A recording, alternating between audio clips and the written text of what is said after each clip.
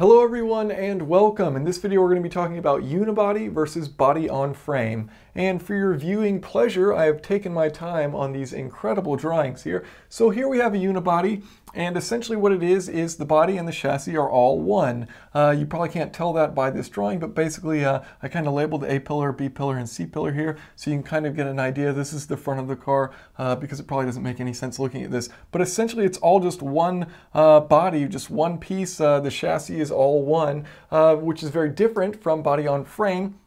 So all of the stresses will pass through basically the entire vehicle here, whereas we have a body on frame where you lower this truck body down on this frame, whereas the stresses placed on the truck are all passing through the frame.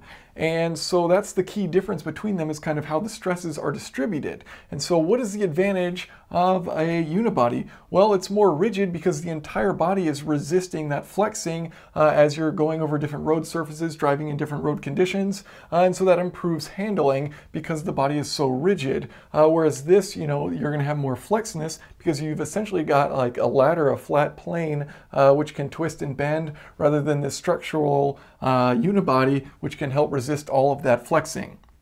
It's also lighter weight because with this frame, in order to make sure that it doesn't have a lot of flexing, you have to make it really large, really heavy, really rigid. And so by making it so beefy, in order to, make it so that it can withstand all those stresses, you add a ton of weight. So with the unibody design, because you can distribute all of the stresses, you can have a lighter design overall.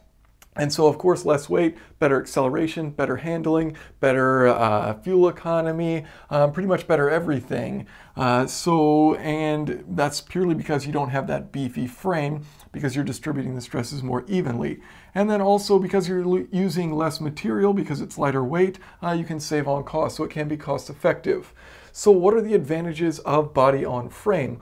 Well, from a noise, vibration, and harshness standpoint, NVH, this is kind of be ideal because you can isolate the body of the car from the frame. So you can have isolators on this frame, and essentially you've got another suspension between your frame and your body, and so you can have a more comfortable ride and a quieter ride using this kind of style depending on how you engineer it.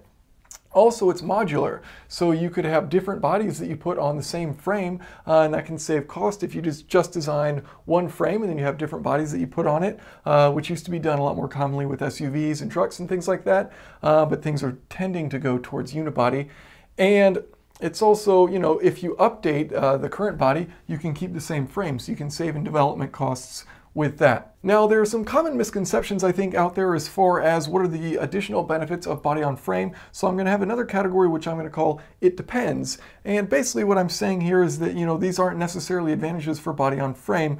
Some people say cost of repair, because it's modular, you won't have to bend out the unibody like you would have to do in a collision here. Totally depends. You could have a modular design here, and depending on the location of impact, the materials used, the strength, all these different things. And also this is going to absorb all of the impact with the whole body rather than the frame or, the body individually. So it definitely depends. It's not necessarily an advantage for body on frame. Also, durability and towing. So because the frame has to be large and heavy, it tends to be more durable. That doesn't mean that a unibody cannot be durable or useful for towing. You could just make it beefier and heavier and have a same weight vehicle as body on frame and have it be just as beefy and heavy. The advantage of this is that you can get away with less weight. So it's not necessarily an advantage, an inherent advantage of the design. It's just that because you have to use a beefy frame, it's going to be durable, it's going to be better for towing, but that doesn't necessarily mean you can't do the same with a unibody, which you absolutely could.